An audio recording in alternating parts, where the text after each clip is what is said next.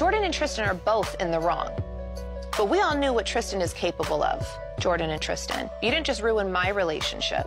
You both collectively ruined the relationship with me, with your daughter, with Kylie, with everyone. Yes, people make mistakes, people up, but why would you want to do this to yourself? I'll never understand that. It's never going to be the same again. At least for a while.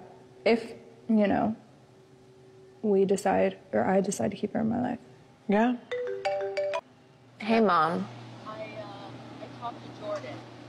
Oh, you did? And, you know, I said to her, listen, at the end of the day, the person you need to start with is Chloe. What you did was really, really wrong. You inserted yourself in a situation that you don't belong in. And my daughter is physically, mentally, emotionally, and spiritually damaged.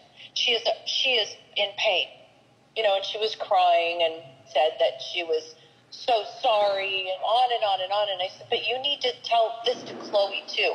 She goes, I know. And I said, I have to have Chloe's back. She's my baby. She's my daughter.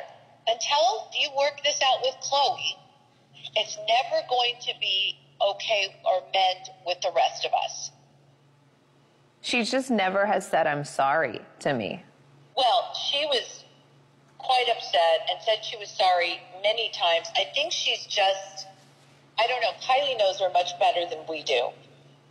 I think she's scared to death, for sure. And I'm sure she is. She doesn't have to be afraid of me. I've spoken to her with love. I showed Kylie my text message. I've never called her out of her name. I've actually said I love you and I've always respected you. Like, I'm not a mean girl.